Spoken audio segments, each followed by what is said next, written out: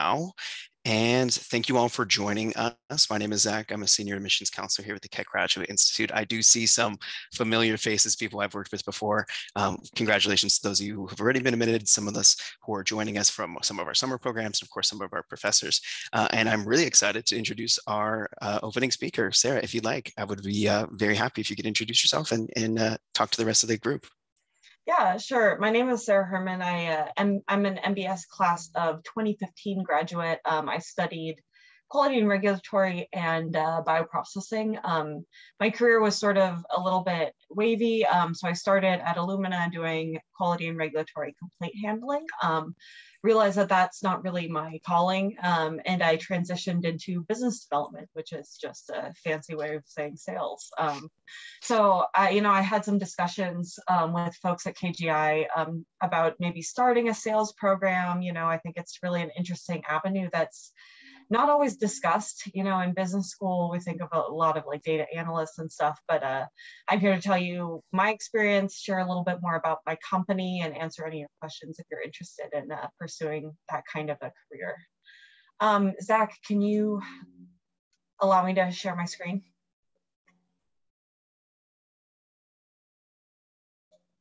Yes, let me see. I think it should give you the option. Give it a try.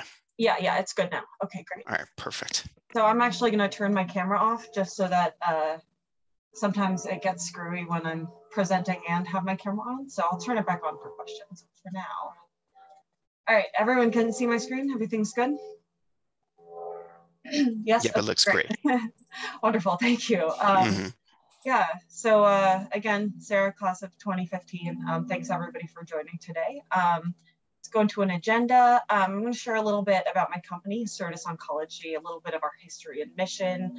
I'll discuss some of our competitive advantages and services, and this is sort of the presentation that I give to certain customers, so you get a little bit of an understanding of that. And then I'm going to talk about business development at Certis. So if you're interested in maybe a career in business development, that might be interesting for you. And then I'll open up the floor to questions. So getting started.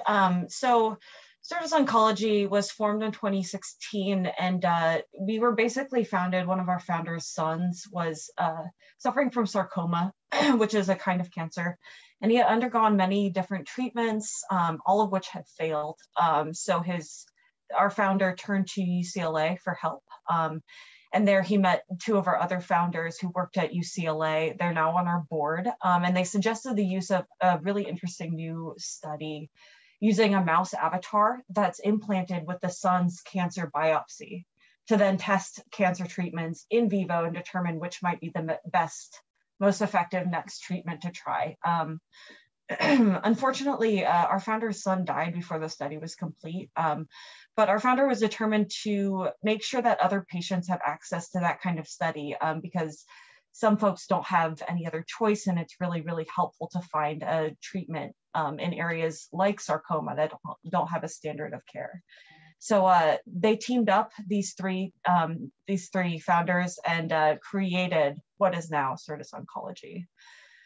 So the heart of our business remains precision patient-directed in vivo mouse avatar studies, in vivo meaning in animals, to test a variety of potential treatments for patients and see which is best likely to treat an individual patient's cancer. From there, we've collected a number of very interesting, very clinically relevant, low passage, which means they haven't been implanted, grown, resected, and implanted again to a new mouse. For multiple generations, which is pretty common in this space. So we have this collection of tumors that we can then use for biotech and pharma companies to test their individual investigational therapeutics. So I'll go into the competitive advantages a little bit later. But that said, our mission remains patient-focused. We want to connect every patient to the right therapy for the individual cancer the first time, every time.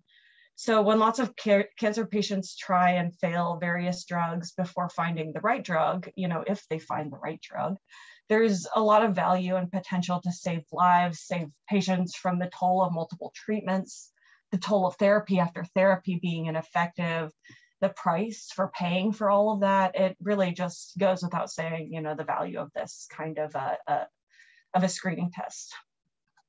And our vision integrates what we call the pharma side, which is where we sell these tumors to biotech and pharma, with the patient side to create a future where cancer is powerless against our science. So Certis Oncology has 3 branches. I sort of mentioned our patient personalized oncology side. That's when we get a patient biopsy and replicate the cancer in mouse avatars and test relative efficacy of multiple therapeutics. Then we have our contract research services side. That's services for biotech and pharma clients who want to do testing with these cancers. And then finally, we have our molecular diagnostics. We're a CLIA certified lab, which means we can sort of provide these diagnosis to clients and patients. And we use that to do COVID-19 testing. So I'm not going to talk about that too much. It's sort of it's a bit of a stopgap for us. You know, it's been really helpful to keep us afloat. We're a startup, so we don't have tons of funds, but COVID testing has really provided a nice little lifeline for us as we get started. All right, so this is sort of the process for patient studies. So first we start with what's called a phase 1 study initiation.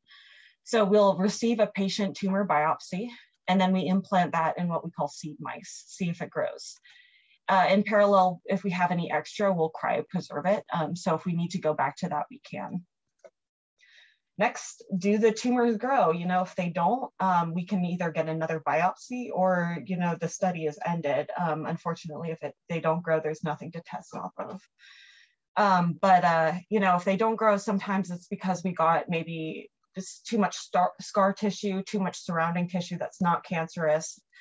You know, maybe it just doesn't grow in vivo, which is unfortunately sort of part of this study process is, you know, we don't know everything and sometimes things won't work the way they're expected. But when they do grow, we can move on to phase 2, which is pharmacology, in which we sort of work with the patient and the patient's oncologist to decide on a panel of drugs that we're going to test.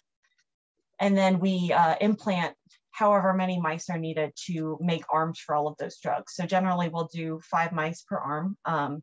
And, you know, if they're doing, say, 10 different drugs, we implant 50 mice plus 1.5 times overage, so we can randomize. So we'll implant those mice with the tumor, we'll grow it up to the correct size, and then we'll begin dosing with the drugs that were recommended by the oncologist. From there, we'll measure the tumor volume via MRI.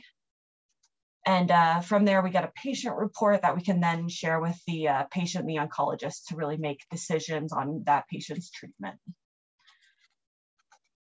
So now let's take a look at we'll look at the status quo, what, you know, most oncology companies are doing right now for in vivo testing. We're sort of looking more at the pharma side of the business. And then we'll look at sort of our Certis method and compare, you know, see how Certis is innovating in this area. So first, most companies are doing this sort of in vivo study using subcutaneous implantation, which means sort of under the skin. And now, obviously, this isn't how most tumors form in humans. Generally, you know, they'll form in, say, the breast or the liver or whatnot. But right now, most folks use a subcutaneous implantation. Certis prefers to implant orthotopically. Now, ortho means in the usual place. So that just means like in a breast tissue, we'd put it in the mammary fat pad. If it's a glioblastoma tumor, we would put it intracranial in the brain, etc. So we like to put it where it belongs. Next, a lot of studies, these in vivo studies, will use immortalized cell line models, which are, you know, easy to use, they're easy to get, they're easy to implant, and they're generally very well characterized and pretty predictable. However, to get this kind of a predictable cell line, the original cancer cell line has been considerably altered. It's immortalized, it's homogeneous instead of heterogeneous, as most cancer cell lines or cancers are, you know, in patients. So alternatively, Certis prefers the use of a patient-derived xenograft model, often called PDXs. You'll hear me refer to a PDX. That's this patient-derived xenograft. So what does that mean? Xeno means foreign or other. So therefore, a xenograft is a graft from a donor of a different species than the recipient. So in this case, the donor is a human. They give their cancer, and then we implant that cancer in a mouse host. And we prefer the use of a chunk PDX as opposed to a cell line because they really retain cell-to-cell adhesions, things like human stroma, human histological characteristics, immune cell infiltration, heterogeneity, etc. Now, next for immuno-oncology studies, which is sort of a rising field in oncology, you need a mouse that has an immune system for that immuno-oncology drug to work with. However, if you implant a human cancer in a immunocompetent mouse, meaning a mouse that has an immune system, it will reject the implant. However, if you use a mouse cancer line in a mouse that has an immune system and an immunocompetent mouse, that's a good model for testing immuno-oncology compounds in vivo. You know, it's cheap, it's a lot easier. Immunocompetent mice are generally a lot cheaper than immunocompromised, meaning mice that don't have an immune system. The problem with this is it's mouse cancer, it's not human cancer. So here at Certis, we have two different kinds of humanized mouse models, which are immunocompromised mice that don't have an immune system that are then grafted with human immune cells to sort of create a pseudo-human immune system. Then a human cancer can be implanted and the immune system won't react to it because, you know, cancer is generally very good at evading the immune system. But in this case, you have a human immune components needed to test those immuno-oncology drugs on, then you can, you know, implant a human PDX cancer, and it's really a very human model. And lastly, there's lots of other things, but these are sort of the main reasons, main differences at Certis. In a subcutaneous model, the tumor is right under the skin, so you can just measure with calipers.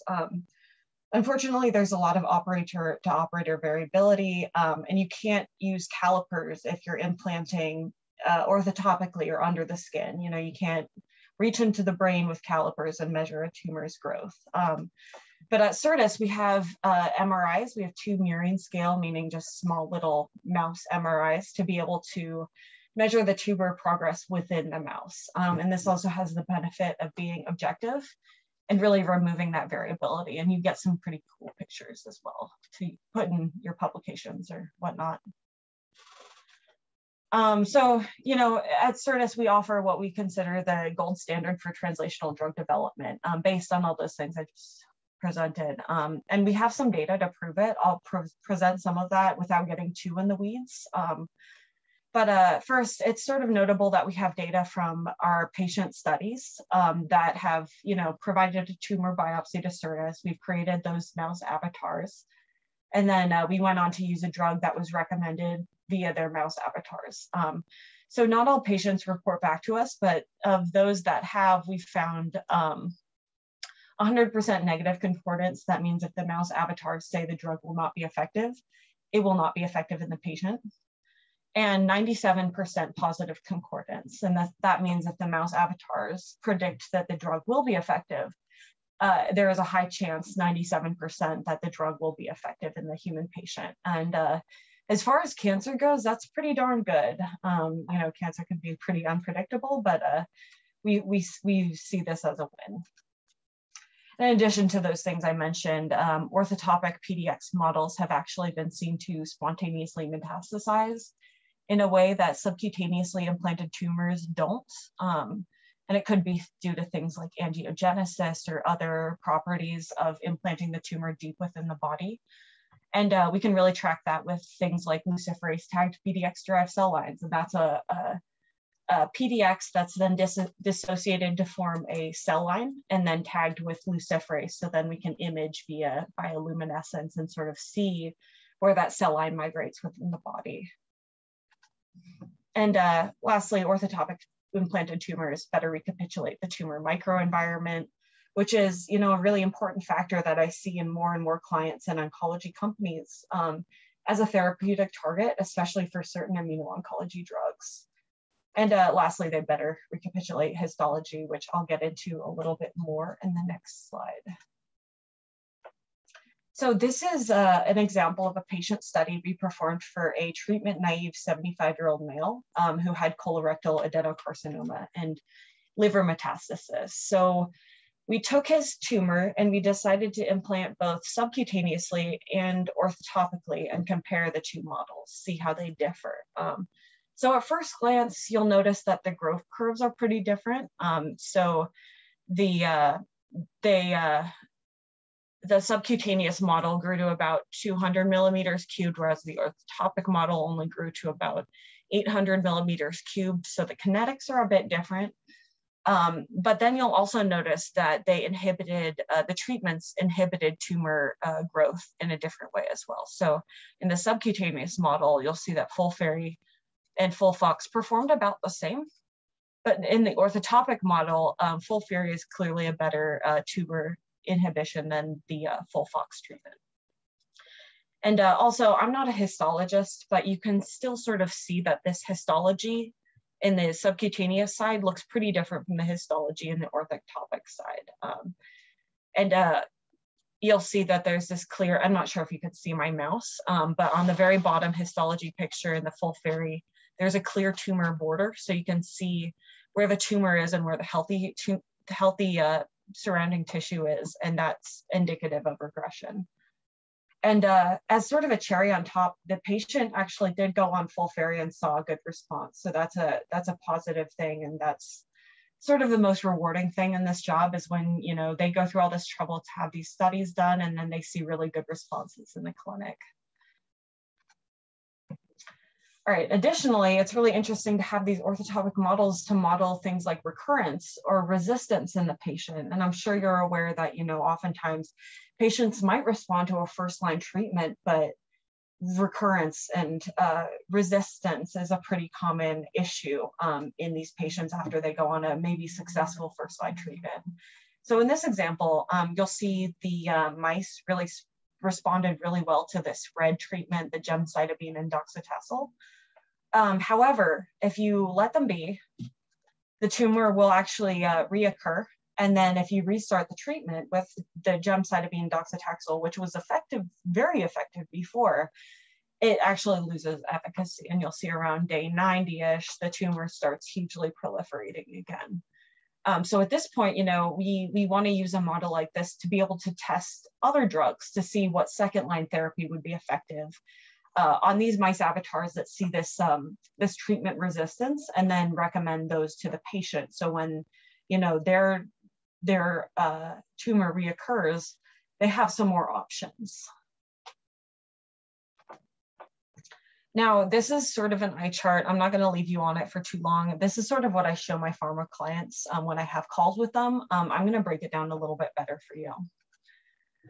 So starting with sort of the heart of our business, our in vivo services, we can do all kinds of things. We can do things like studies in mice. I've sort of discussed that a little bit with you. We can do things like efficacy, which is testing different therapeutics. PK and PD is evaluating, you know, what the drug does to the body and what the body does to the drug. Dose finding, you know, where to even start dosing in vivo, tolerability, how well is the drug tolerated. And we are very good at custom model creation. And that's really just taking primary patient tissue or even like a standard cell line and creating a PDX model with it for our clients to use.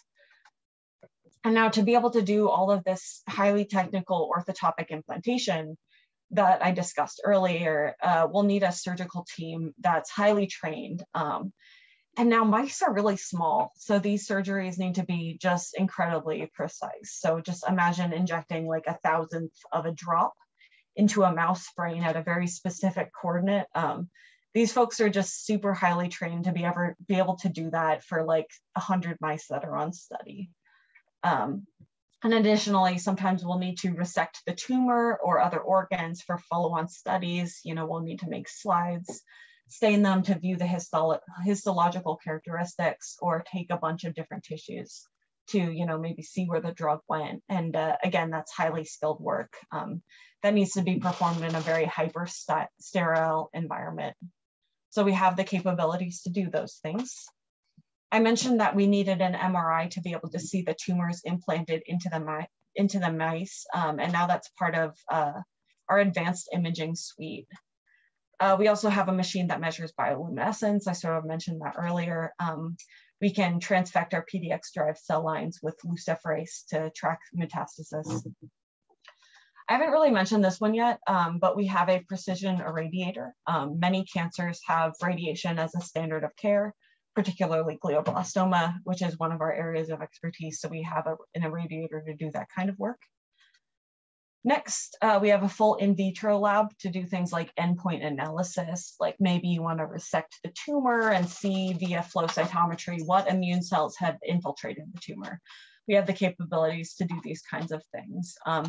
We also use our in vitro team to do plate-based assays with our PDX-derived cell lines as a screening to see which PDX models they might want to use for follow-on studies, the in vivo follow-on studies, which are much more expensive. So it's a good cost-effective first screening step to in vivo.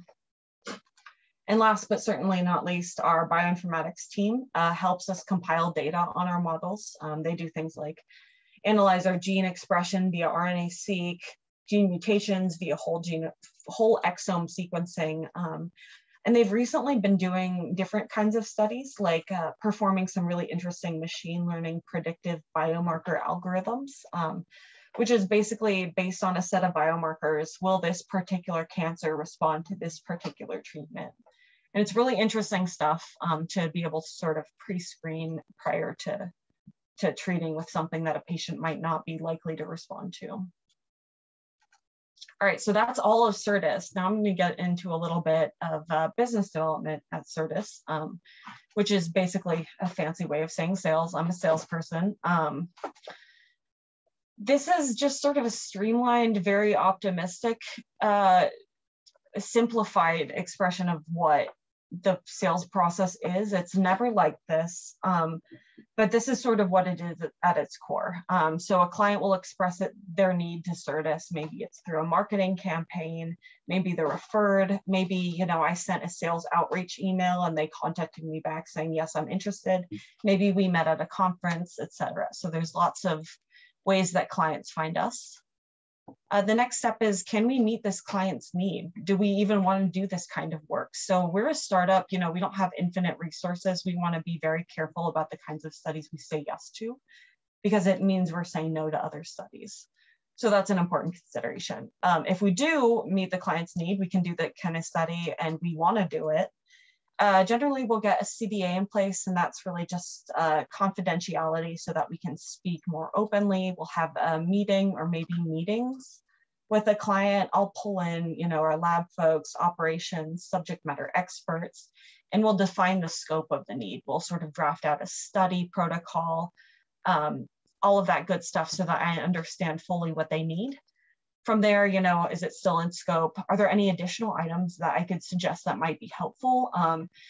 Sometimes folks don't think of the full scope of what we have to offer. They're very laser focused on, what they think they need. And sometimes they need to be introduced to some other things that they may not have heard of that we can do to better perform their study. So I like to introduce those, really explore whether they need them or not. Sometimes they ask for things that they really don't need. So sometimes it's not an upsell, it's a downsell. It's saying, hey, you asked for this, but maybe that's not necessary. My dog is in the background. Don't mind her.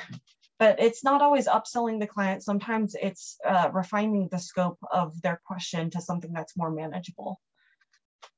And next, once we're ready to go forward, I draft a statement of work. And these are all, with our company, they're all very customized. So every statement of work is different. Every quote is different and customized. I'll review those with operations, my leadership, and the client, and make sure that the statement of work is acceptable. From there, either the client signs or they decline. They say, no, I'm so sorry, that's not quite what we're looking for. We decided to go with another company, or maybe it was too expensive, whatnot.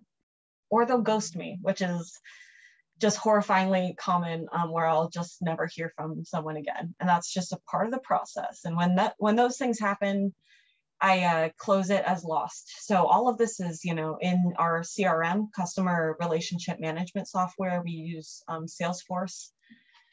And we'll document maybe why that was lost. Maybe it was too expensive. Maybe they wanted to do a different study and we couldn't do it, something like that, but that's all documented. From there, let's say it is signed, that's great. We need a master services agreement, an MSA, which really outlines the relationship between what Certis is expected to do and what the client is expecting of us, and all those articulations. I'll hand off the study to operations, who will then perform the actual study. Any, client specifications, maybe saying, hey, this guy, really prefers being called versus email. All of those things are handled in that handoff. And then I document it in the CRM as closed won. Yay, money. And then the study director manages the study, but it's not over. The business development person still needs to monitor the study to really know when to start discussing follow-ons. Right now, hopefully this won't be my responsibility for too much longer, but I still manage, when we're doing invoicing. So I work closely with accounting to do the invoicing and also when to recognize revenue. So when we close that study, that doesn't mean we've recognized all of our revenue. We have to sort of schedule it out according to how long the study is going to take and the invoices and all that good stuff. And like I said, all of this is documented, every single step in the CRM. So a lot of my job is just documentation, making sure everything's written down, all the numbers match, all that good stuff. So what skills are needed for a salesperson? You might have this picture of what a salesperson is in your mind. Maybe they're charming, maybe they're outgoing, maybe they're talkative, persuasive, they're really money focused. I don't think any of this is really necessarily the picture of what you want a salesperson to be. Of course, being charming is never going to be a bad thing, but you don't have to be these things. I am not these things. And I am a salesperson, depending on how successful you think I am. I don't know, that depends. What I found to be more important is being organized. So you really have to have your ducks in a row. You can't, forget clients. Sometimes they'll ask you about something and you have a million other things to go do at that time. It's really important to, not leave any of your clients in the lurch. Really write down everything, be organized. It's important to be a team player. As a business development person, you are interacting with the client, but also operations, finance, study directors, operations, regulatory, management. They want to know about your numbers, so you really sort of hit every part of an organization. And it's really important that you're able to manage those relationships in a way that sometimes maybe you're asking for things when someone's already busy, sometimes maybe someone's asking you for something and you're busy, but it's really important to manage that relationship with your team as well as with the client. You have to be willing to learn. So I started this job about a year ago, and I didn't know anything about oncology. This is all brand new to me. So if it seems like a lot to you, I learned all of this in a year, and it's, I'm always learning new things. Every study is different. Every client has a different source of knowledge and expertise. And it's really important that I sort of try to understand where they're coming from so that I'm not at too high of a level or too low of a level. And it's really important to, just keep learning. That's always important. It doesn't matter what career you're at. That's always going to be an important aspect to have. All of these are pretty important to pretty much every career. Being persistent is something that's maybe a little bit more unique to business development. So sometimes clients ghost you, they don't respond. I send them 3 emails in a row over the course of a couple months, nothing. But I've had sometimes, that 4th email, it turns into a study. They email me back and they say, yeah, Sarah, we're ready to start talking about a study. And it's important to not just be annoying, to be politely persistent. Maybe the client's annoyed, but you're not being annoying, you're being very polite, so they can't be too annoyed at you. But I found that, oftentimes that persistence is really important to actually getting some deals closed. And sometimes people are just busy, they're not trying to be rude. They just have other things going on.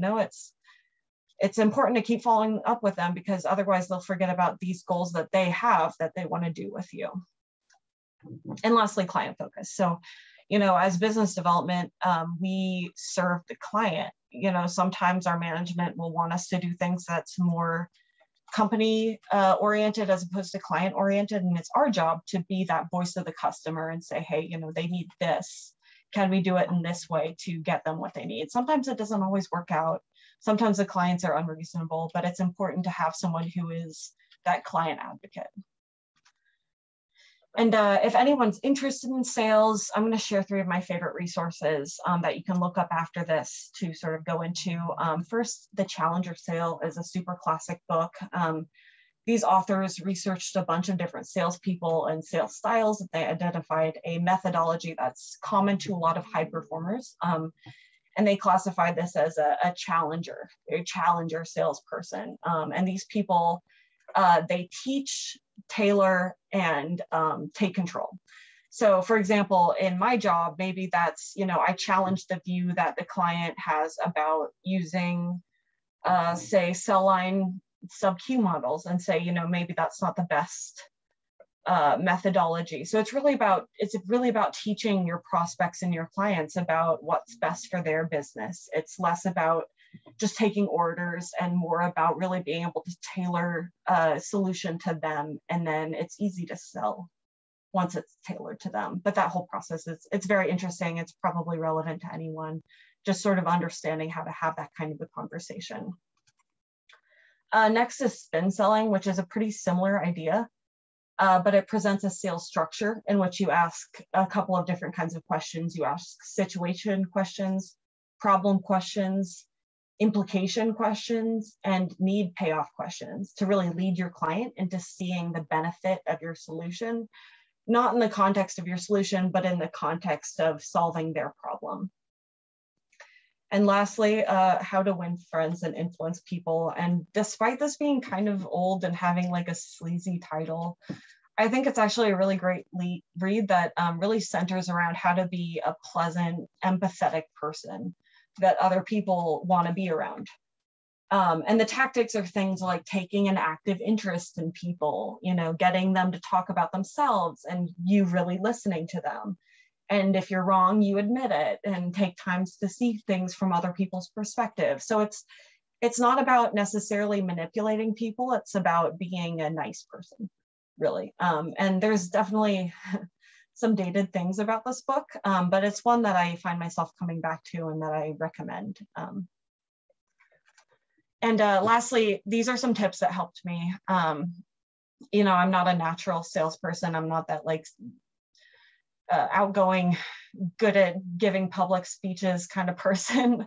But, you know, these are some things that I found that were helpful for me. So I create a cheat sheet in Word, and it's all in Word. I have like a 75-page document now that I just put all of my notes into. I organize it by sort of title. So I'll have like an in vitro and an in vivo section where all my notes go.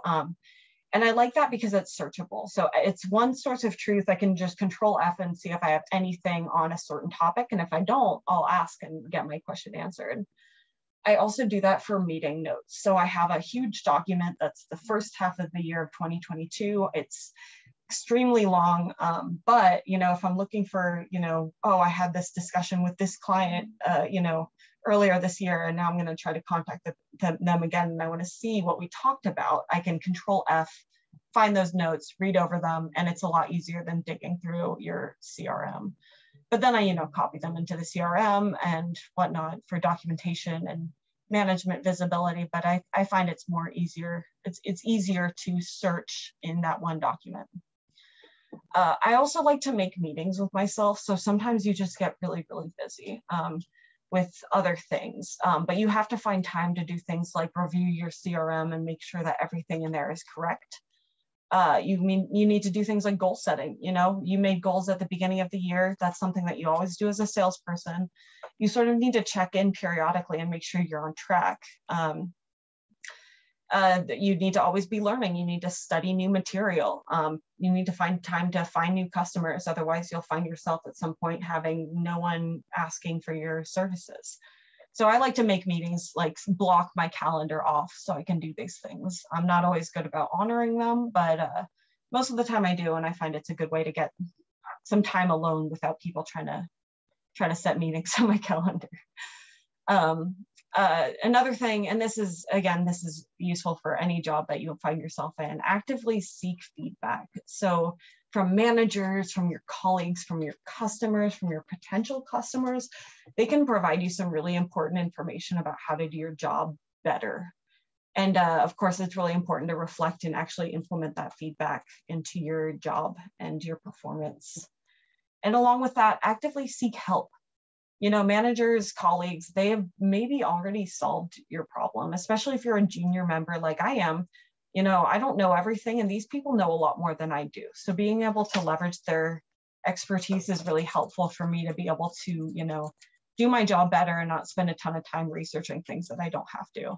And then of course, when you get this data, add it to your cheat sheet so you can find it next time and you're not asking the same questions over and over again.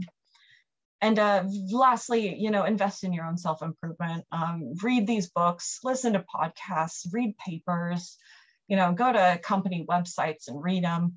My favorite thing to do is I'll like pull up YouTube during my lunch break and I'll type in like immuno-oncology or like intro to immunology, and I'll watch a video about this topic. And it's a nice little relaxation thing to do, but you're also learning. And sometimes they break it down better than, you know, maybe reading some dense academic paper would do. And it provides a base of knowledge that's really helpful. So that's it. I'm going to unshare my screen and start my video again. Wait, I didn't do that. Let's figure out how to do that. How long have we been doing this kind of thing? No, I want to unshare. Stop share. There we go. All right. But yeah, no, I'm happy to answer any questions that you guys have come up with.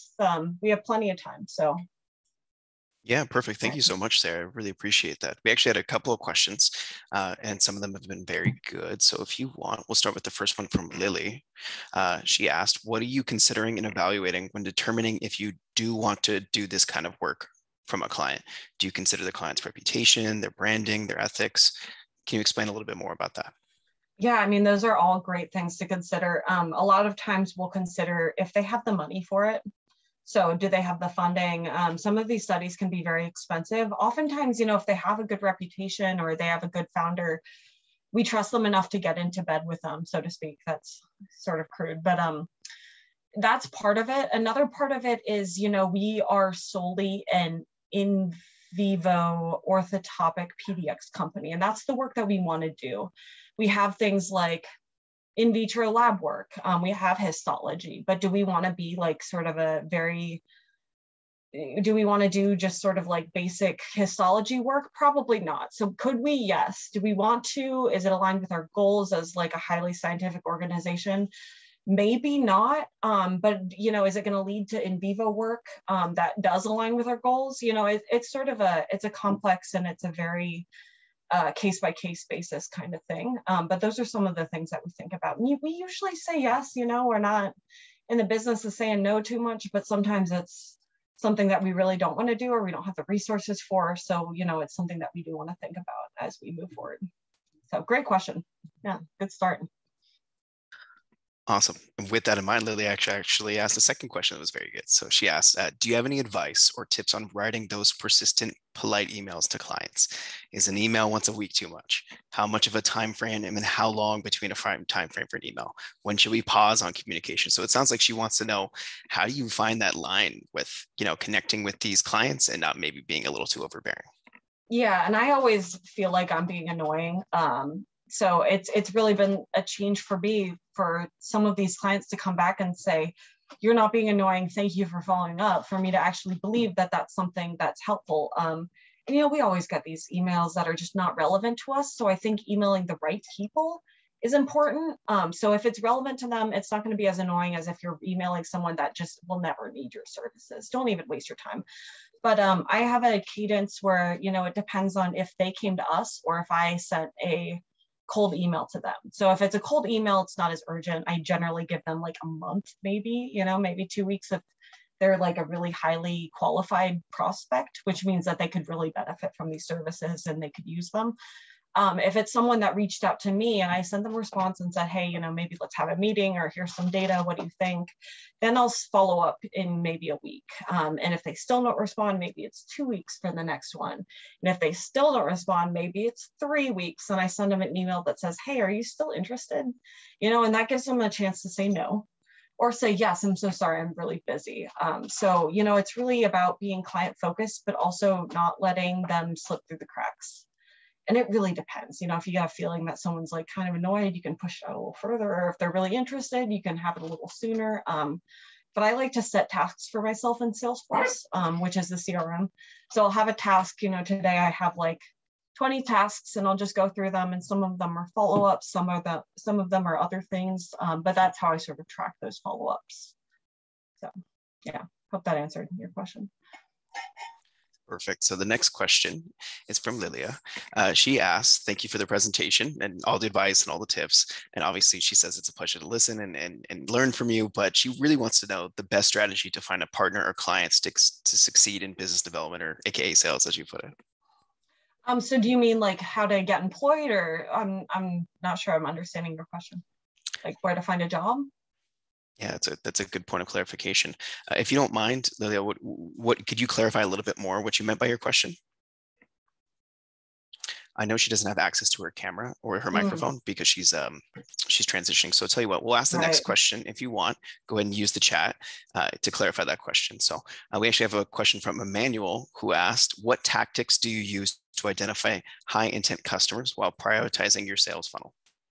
Yeah, so I mean, it's sort of interesting. Sometimes there are people that, they come to us, they have something that's right in our wheelhouse. Maybe it's, I want to run a glioblastoma study. Yes, we can do that. It's in vivo. You want an intracranial? Great. That's right down exactly what we want to do. So that's sort of the highest priority. And those people sometimes are like, yeah, we want to get a study going right away. That's going to go right to the top of my to-do list. Sometimes there are people that ask for things that are kind of like sort of what we do. Maybe they want breast models, and we only have 4 of them right now, but we're getting more. So maybe you're not as high priority now, maybe you like some of those breast models, so you go back to the top. With regards to prospecting, I'll look at companies that are doing research in glioblastoma first. So those are people that, are maybe not as well served by existing companies out there, because you can't do intracranial. Most companies can't do intracranial injection. And as you might know, you want to model the blood-brain barrier when you're doing a glioblastoma study. So that's sort of a really, it's a very compelling proposition to those companies. Maybe less compelling is a breast model where, you can just implant it in the mammary fat pad, which you can actually measure via calipers. So that's like a lower tier. Maybe you don't really need to go with Certis. You can go with one of our competitors like Crown Bio. So I sort of look at, what they're doing, how well funded they are. Sometimes I'm not going to go after these folks that don't really have a lot of money because they can't pay us. Maybe I'll reach out to them. Sometimes I'm surprised. But yeah, that's sort of how I classify. Like, do we do what they need, and do they have the money to pay us? And then sort of stratify that based on interest. I have a related question. So you talked about right now your corporate clients, do they have a need and do they have the funding? But like, it sounds like you also will have personal clients or just one-on-one patient clients. Do they typically reach out to you? And if so, like, who's the payer in that case? Like, is it an insurance company or is it something that comes out of pocket? Yeah, that's a really interesting question. I don't actually do the patient studies. So we actually keep those really separate, and that's a good thing, because when you're working with a pharma client, my head's in like, do you have enough money for this? Like, I'm asking those tough questions, and that's not the right thing to ask a patient, because these are out of pocket. We're not covered by insurance. We want to be. That's part of our growth as a company, but you can't ask those, very technical BD focused things to a patient study. So we have a whole nother division that manages those relationships. It's generally with the patient's family. So it's generally championed by someone else. Oftentimes it's brought to us also by our academic partners. Maybe they're on our advisory board, but they've seen the benefit of this and they refer their patients who could use this. If you have breast cancer and it's HER2 positive, go on Herceptin, you don't need this. But some clients, they have sarcoma and they've been through tons of treatments and nothing has worked. Like, that's the patient that needs us. So it's really about deciding that too. You know, we don't want a patient that doesn't need us to spend tons of money on this. It's about classifying that as well. But I have less visibility into that, but it is very different. It's a different monster. So. And then going back to your corporate clients then, since that's your focus, what's typically the timeline from start to finish, from point of contact, you know, to the end, assuming that they're, you know, pretty average or pretty good responsive client? Yeah, I mean, if they're responsive, we turned around studies in like 2 weeks, which is like pretty impressive, you know, so we don't have a lot of red tape. The last company I worked at is called Charles River, and that's a huge, huge organization that it does have a lot of experts, but also has a lot of bureaucracy. And we have a lot less of that oversight at my company now because we're around 40 people. So we can get a turnaround quickly. What usually happens is customers come in hot, they're really excited, and then they get bogged down by their own bureaucracy. You know, like sometimes it'll take us 2 weeks just to sign an MSA, you know. Legal can really pull things up. Sometimes it takes time for them to get their therapeutic to dose, either in vitro or in vivo. It'll take 2 weeks for that. So it's really so client to client dependent. And then, you know, once we start a study, all of these models have different growth rates. So, you know, sometimes, you know, there are studies that are ongoing since when I started. So, you know, studies can just take a really, really long time to get going. But sometimes they do move fast, and that's really nice. I like to just get it through, but it's not always the way it works. Awesome, thank you. So we actually have some teamwork in the chat to clarify on Lilia's previous points. So what she was looking for was your best strategies or tips on identifying and finding a successful or potential partner or client. So what do you start looking for? What's a great potential client look like? And I know you touched on it a little bit, but if you can maybe go in a little more detail. Sure, yeah, I can go into sort of like the particulars of how I find clients. So I have a big long list that I pulled partially from, you know, my boss is actually from Crown Bio, which is a competitor of ours, but she has a lot of folks that she's done business with before that might be interested in this. So, you know, I'll go look on their LinkedIn, I'll look on their like web page and see what kind of things they're working on, where they're at. Maybe I'll read some of their news articles to see if they're already in the clinic or at what part of the stage they're in. And, you know, sometimes they're just working on, say, like heme malignancies, liquid cancers, which we don't do. We're all solid tumors right now. So that's, you know, that can disqualify a customer from me annoying them and reaching out. But yeah, if I look at their page, and I like to do it alphabetically, I've been doing it reverse alphabetically. I have this list, and when I have time, I just start from the bottom and I look at people and see, you know, what are you doing? Are you a good candidate? Are you at the right stage? Do you have the right kinds of indications and cancers? Are you doing the right kinds of therapeutics? Some folks have maybe a radiotherapeutic that we don't have the capability to do in-house. So that wouldn't be a good client. You know, sometimes I'll look at your money. Sometimes I'll just send you an email being hopeful. Depends on how I'm feeling, but do you have money? And from there, you know, I have a template of emails. I have a document full of email templates. I don't create these things from scratch. That would take too long, but I do customize each one. So that's part of that challenger methodology of tailoring to your client. If it's not specific to them, they're not going to care. So it's got to be very specific to them. Sometimes I'll pull a list of models that they might be interested in. You know, hey, I see you're interested in, you know, non-small cell lung cancer. Here's a list of our non-small cell lung cancers. You know, I'll attach some data on that to get you interested. And that's sort of how I do that outreach and finding the right clients. So hope that answers your question, Lily. It sounded like it does, because she thanked you in the chat. So that's actually all of our chat questions. I can open it up if anybody has any other questions to feel more comfortable speaking using your microphone, or we can leave it open for another minute in case anybody has any other questions, and maybe go from there. So yeah, feel free. If you have a specific question, if you want to unmute yourself, if you want to use the chat, we're open to it, but we leave it open for a minute because we're pretty close to our scheduled time here. I have another question. Do you currently have a mentor? And if so, how did you identify them? Sales mentors. So when I first started in sales, and I've been in sales for about 3 years now. So my first sales job was at Charles River, and I was selling research models, which are just mice and rats to do research. And I was very new. I had no idea what I was doing. So I read all these books and I found a mentor on LinkedIn. There was this thing of people who were interested in being mentors. And this guy worked for a medical device company. So not that relevant, but he gave me some of the, he had like good verbiage. He was very encouraging. I don't talk to him anymore. It wasn't a long-term relationship. I'd say my biggest mentor right now is my boss, which is just, that's exactly where you want to be. Your boss shouldn't be your only mentor because there's a complicated relationship there, but they should be a mentor. They should want to see you succeed. They should give you candid feedback. So, you know, she's a great mentor. My colleague, both of them have been in sort of the oncology CRO business for just way longer than I have, and they have a lot of insight, and they have a lot of feedback that's really helpful for me the way a mentor can. And they're actually a lot closer to my process. So they see a lot of my emails.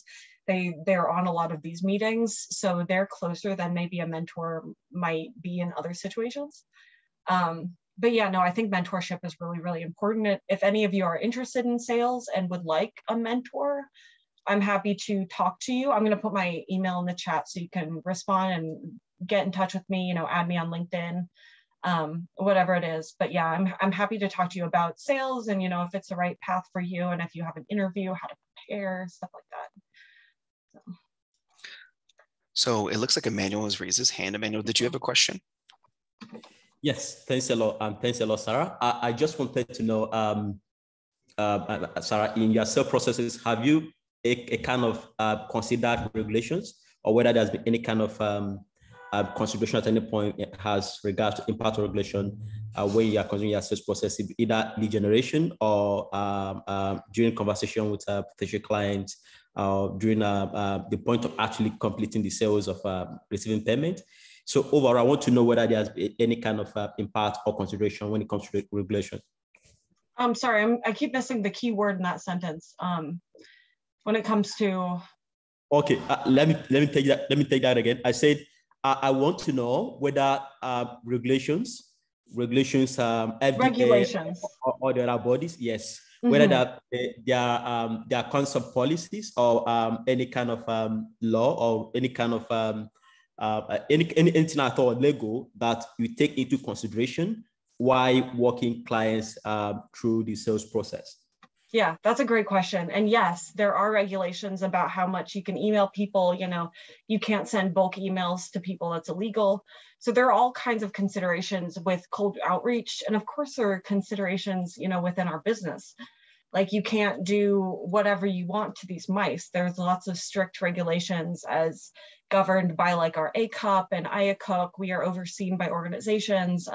We have a regulatory person to sort of keep an eye on us, make sure we're not doing anything that's unethical or, you know, possibly going to contaminate the study or contaminate the vivarium, which can be very expensive to clean. So there's lots of regulations governing our organization, but also the way that we contact customers. And the best way around it is to just one-on-one email, which is not going to be illegal. So if I reach out to you in a one-on-one email, that's not illegal. If you are a lead and you come into us and you say you don't want emails, and then I email you through a bulk list, that's illegal. So there's some like loose regulations. There's less regulatory from my BD operations as there is from my study design considerations. You know, there's quite a bit to consider there. But yeah, regulations. And I was in quality for like 5 years, and that background has always served me very well in this role. It's definitely always going to be something that's really good to know. Your clients want to know that you're considering the regulations, that you're thinking deeply about these things. So yeah, if you're doing regulatory stuff at KGI, even if you transition out of that to something as silly as business development, it's always going to serve you well. So, yeah. Great. Thank you, Sarah. Really appreciate that. Those of you who haven't seen it, Dr. Kumar dropped a link to some success, to being successful potentially maybe as an introvert in sales. So if you have a chance, click that link. It'll be really useful for you. Yeah.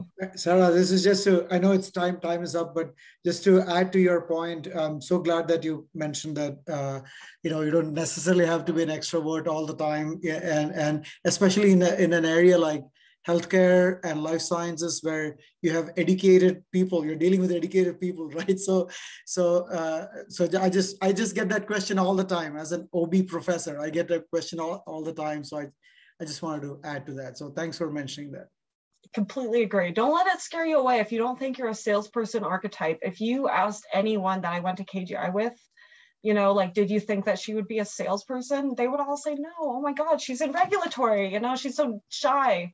But, you know, it's something that you can grow into. It's something that, you know, you don't have to be outgoing. I'm still a very introverted person, but I do like having scientific conversations, and I like finding the solution for my clients. That's what drives me, not the money. I don't care about that as much, but I want to do the right thing for the client, and I think that's the most rewarding way to do sales. And if that's something that resonates with you, you know, don't rule it out as a possibility.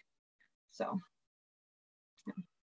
All right, great. So that's, it looks like all the time, and I really do want to be aware of all the time for all of you. I know you have other appointments, other places to be. So first of all, I want to thank you all for being here, for joining us. And I especially want to thank Sara for sharing your insight and learning a little bit more about your company and the great work that you're doing. And we really do appreciate you stopping by and informing us and really showing all the great work that our graduates are doing out there. So thank you very much, Sara. And thank you to all of you who are here. If you have any questions for her, I believe in the chat, she dropped her email. If you have questions about 101, really appreciate you being open to some of these potential students, graduates, all these people here at KGI who are, you know, following those same steps. So any questions at all, feel free to reach out about this process as well with the KGI admissions email. And that is pretty much the end of the session. We wish you all the very best. Thank you for joining us. Yeah, thank you. Appreciate it. Connect with me on LinkedIn. Ask me questions. I'm here to help you. You guys are all very promising. I'm excited to see you grow and learn through KGI. It's going to be great. So, yeah. Thank you. Thank you. Thank Excellent. you. Thank you, everybody. Take care. Great. Bye.